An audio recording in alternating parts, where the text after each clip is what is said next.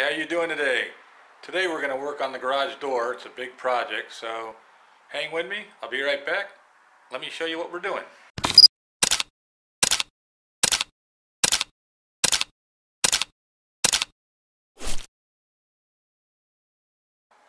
This is a 7-foot garage door to a property that I had rented out to a lady, and she backed into the door. I don't know if you can see this, but it's pretty bent right here. And we bent it out as good as we could. But I just wanted to show you a quick project that we were going to do, and that is to buy some lithium grease. This is the Liquid Wrench brand, but it's lithium, white lithium grease. And to really help your door out, what you do is come to all these hinges and spray right here and here, you know, here and here. And you got to do those all the way down and all the way up. You don't need to do that chain, but you do need to do on top of that rail where that little black thing right there slides. So you would just clean the top of that rail off and then put some grease, you know, on the top of it. Of course, every pulley, you have a pulley like that, you want to spray it right in there in that pulley, and all these wheels right in here and right in here, back here in these wheels. Just use the little, you know, tube that comes and spray them. And of course these hinges here, you know, right on this side and this side, this side, this side. Same with this bar that holds this wheel in. Now you might have sealed wheels, so everything is good. You don't want any grease or junk in these wheels. Maybe just a little bit right there.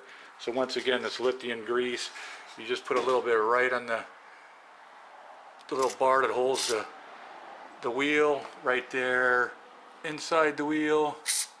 Same with this hinge right here, both sides. And you do that on all these, every hinge and every wheel. It's not that hard. And maybe just a little bit there. I also went around with a pair of pliers and made sure that this was pushed in a little bit right here.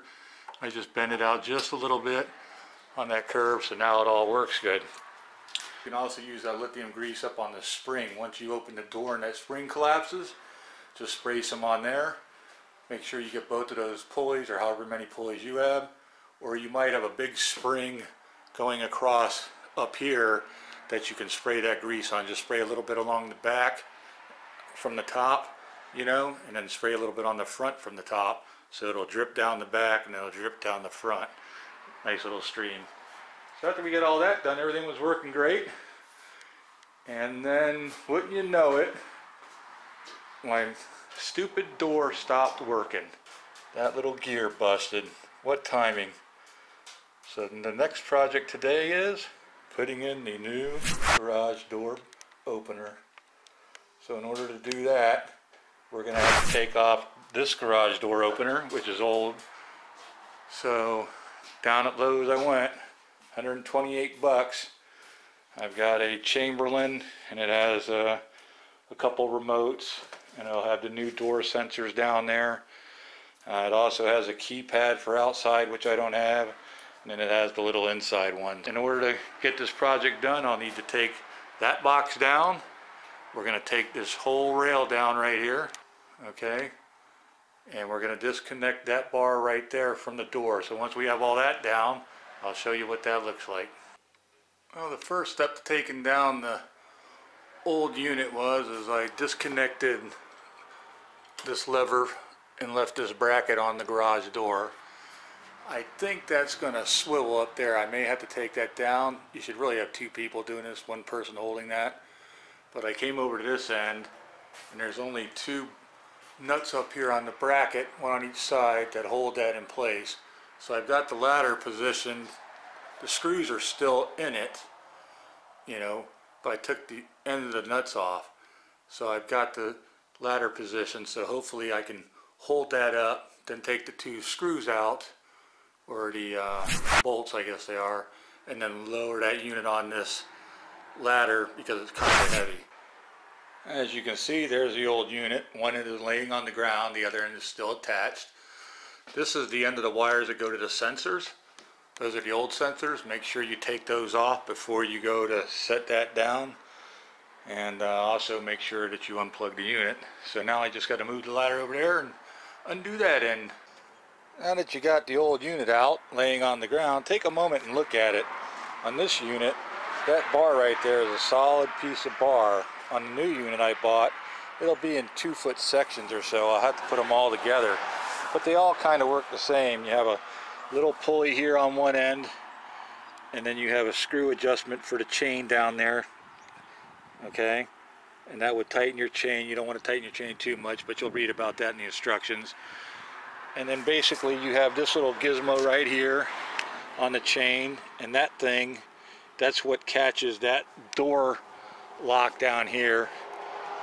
Okay, and this hooks to your door, and so that thing that I showed you hooks in there, but it has a release handle, so if you lost power you could pull that and still open the door like I showed you. And then once you get down to this side, there's just another gear drive down there that the chain wraps around, and that's where the gear inside busted on the motor.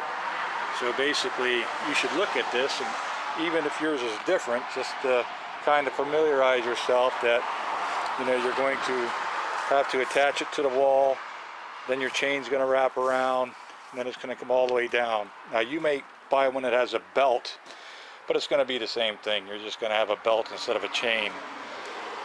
So next step you're going to do, just come over here and open up your box, get the all-important instruction manual, go through that once, and make sure you go through the box and look at all these parts, because we're going to have to lay them all out, make sure we got them all, and then start assembling this unit on the ground so it'll look like that. Welcome back. I've gone through all my parts and they seem to be there. So down here in the bottom right I have a control panel. That's for the access outside if you want to put in a security code and punch it in. I will probably not install that. Next black box is just the regular button you push from inside your house, which will open the garage door when you do it manually. That's an extra roll of wire to connect those two. That's going to be about the only connections that you're going to have to make other than the door sensors. There's 2 remotes right there. It also is Wi-Fi capable, so you can use it with your Android, but I probably won't use that. Those are the black bars that we're going to assemble. Then you have the chain, then you have the bag of hardware, then those brackets up there, you can see those. One goes above the garage door to hold that bar when it's assembled, and one goes on top of the unit itself. And then those are the parts right here that make up that automatic or the manual door release. So if you lose power, you can still open the door by pulling that handle down like I showed you on the other one. The unit itself just has one black plug that you plug into 110, which is on top of your ceiling, and then that little yellow wire is a radio wire for the receivers, so you don't mean for the transmitters, for the remotes. So there's nothing else for you to wire other than, I don't know if you can see those, but those are the 2 sensors. Now you can't really tell, my battery ran out, so I'm stuck on a cord over here. So those sensors are way smaller than the other sensors, and then those brackets right there, which I'll show you a little later, they can either screw into the wall like my old ones or actually clip onto the rail, which makes them super easy to install. So you'll just have a little wing nut that'll hold those onto that bracket, then those brackets will click in to the rail over there. Welcome back. We're done assembling this rail system. So as you can see, that's the top of the garage door opener that would actually face the ceiling. You can see that the gear drive for the motor, is towards the back. Then you have the adapter to bolt this long pull onto, and on that pull you have the trolley assembly. There's an inner and outer trolley. Yours may be different. And then it goes all the way down, and I'm still hooked up to a wire, so I can't quite get over to show you real close, but just make sure that your end and the whole assembly looks exactly like it does in this manual. So what I've done is I put the manual down and I've double checked that all the pieces are in the proper place before I go on to the next step of installing the chain. In preparation for putting the chain on, I had to put that black piece there that's called the chain spreader. There's 2 little screws that go down inside there.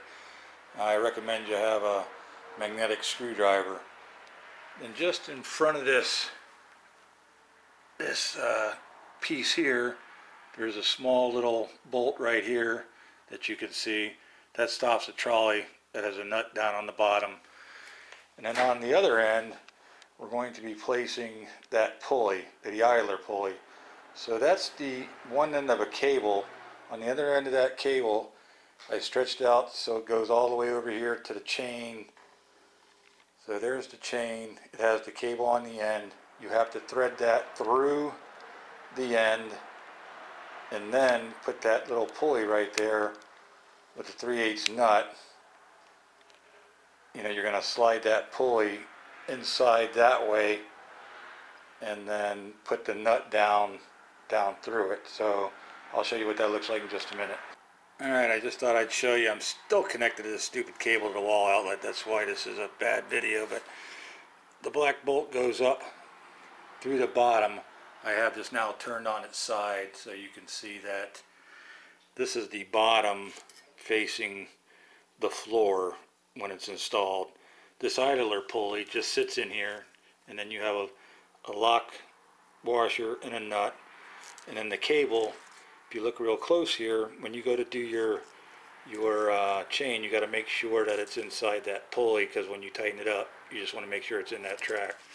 So we'll get to installing the other end of that chain as I get it out of the bag, which is attached to this cable. And to do that, you'll use that little piece over there. Basically, if you remember when you were a kid, you had a little master link. That's what that is. It's a little link with 2 prongs and a little lock washer.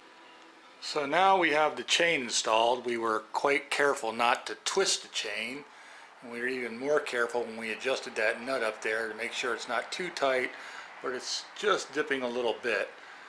We'll make further adjustments per your instruction.